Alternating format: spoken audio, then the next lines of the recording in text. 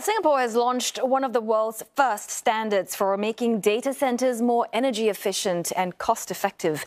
The guidelines by the Infocomm Media Development Authority show how these facilities can raise operating temperatures in a tropical climate and at higher humidity levels. Currently, most data centers operate their equipment at 22 degrees Celsius and below. This means cooling systems can account for up to 40% of their total energy consumption. The IMDA standard aims to help these centers gradually increase their operating temperatures to 26 degrees Celsius and above.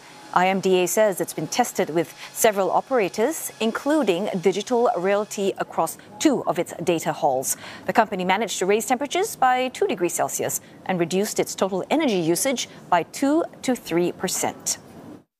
The IMDA standard is a great initiative to provide us with a guideline to initiate discussions with our customers on increasing set point temperatures in our data centre, and it allows us now to have a path forward with our facilities, not just our existing facilities but new facilities as we build into the future.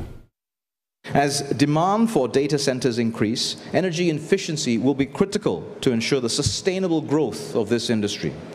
These standards will help operators determine the best operating temperature and conditions to optimize energy efficiency, while at the same time safeguarding operational reliability.